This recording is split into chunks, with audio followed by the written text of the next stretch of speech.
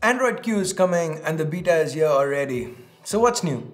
Hey guys, Ash here from FTJ by C4Retech, and let's take a look at exactly that in today's video.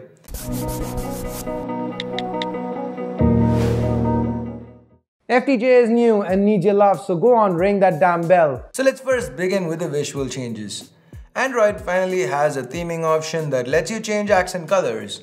Now if you go into settings, developer options, scroll down to the bottom, you can find the options to choose between different colors for your accents, change the font, or even change the shape of your icons. Quite nice, right?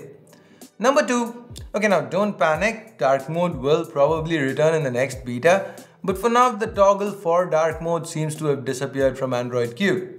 However, if you upgrade from P to Q having dark mode on, then you'll be greeted with a system-wide dark mode.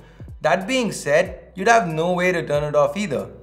Next, there are a couple of things that have been shifted around with the ambient display. You now get to see the name of the song playing like this, and the battery percentage indicator has moved from down there to here. The next change is that we now get to see the estimated battery life besides the battery icon instead of the usual percentage under quick toggles. Neat. Notifications themselves have also gotten a bit of an update. First up, we can no longer swipe them on both sides to clear them. Swipe right, and now we get to see the context menu.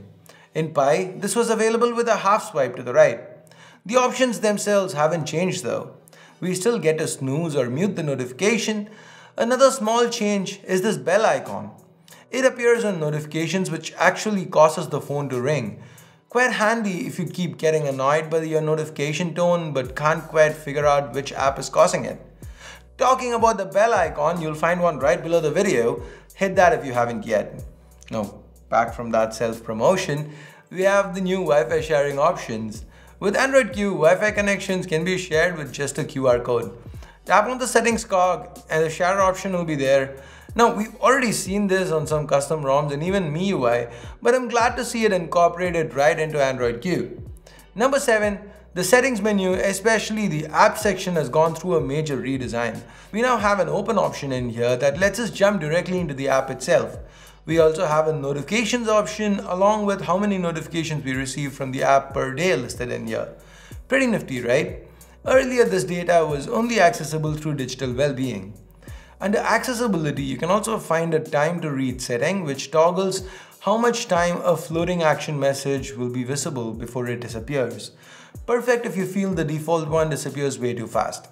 Support though is baked in by the app developers, so if it doesn't work for your favorite app, don't blame the update. Also, with the new settings panel API, developers can have apps give you a pop-up to toggle for Wi-Fi or Bluetooth without having to open the settings app itself. Google has also now provided developers with a new way of choosing which apps would pop up when you hit the share button within an app. In earlier Android versions, the share button would sometimes take a long time to load up all the app options, especially if a user had a lot of apps downloaded on their device. Well, Android Q solves that, but once more, it's up to the developers to integrate it. You can see the new faster share options here in Chrome. That brings us to number 9. Android Q comes with a native screen recorder. Settings, developer options, feature flags. Scroll down the list till you find settings_screen record_long and toggle it on. After that, just long press the power button and long press the screenshot option to bring up this menu. Google also allows you to screen record and use the mic of a connected headset to do a voiceover. Sweet. Android Q also happens to be pretty focused on privacy, and as such, there is an entire section in the settings menu which is dedicated to it. And when you install an app, you get this new look permissions manager, and you can even allow certain permissions for only when the app is in use. Good to see Google implement this.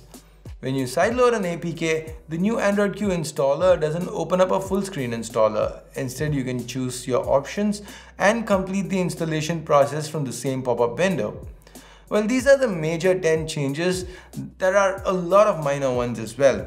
For example, several apps like Google's Wallpaper app and the Files app have received a major material design makeover. If you delete an icon or a widget from the home screen, you can now click undo on this little toast notification to have them back. The cards in the multitasking menu now have more rounded corners. The power button menu now has an emergency option. And finally, screenshots include a notch as well as rounded corners. I mean, I really don't know why Google went with this one in particular, but maybe it won't make the final cut. Anyway, this video has stretched on quite long, so I'm just gonna end it right here. There are a lot more changes Google has made under the hood. For example, the support for the AV1 video codec and given system ability to pass on JPEG images in the dynamic depth format to apps. If you want us to make a more detailed video explaining the behind the scenes changes going on with Android Q, let us know in the comments below. Now, I guess that's pretty much it. Thumbs up, thumbs down based on whatever you felt about the video. Subscribe if you haven't yet. Ring the bell, please. Till next time, my name's Ash. You've been watching FTJ by C4E Tech, and I'll catch you in the next one. Ciao.